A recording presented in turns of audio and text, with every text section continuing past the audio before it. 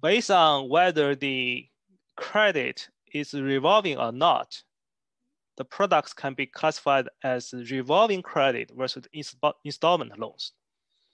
So what's a revolving credit facility? For example, for credit cards, you are assigned a credit limit at the beginning.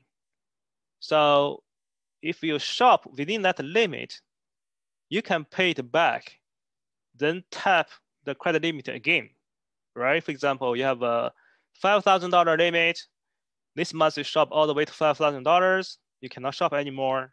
But once you are able to pay it off to zero balance, you can purchase another $5,000 using the same credit card.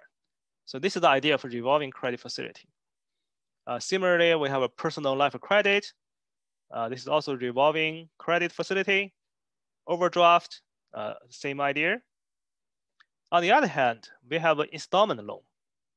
So this means when the loan is extended, you and the lender have agreed on a fixed installment terms, right? For example, mortgage, maybe that's 25 years. You pay installment every month, right? Or every 2 weeks. So auto loan, it could be a fixed 5 years loan. You pay installment every month.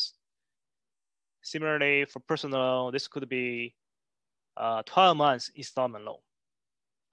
Once you pay off the balance each month by installment, so your balance reduced to zero, then the credit relationship is finished.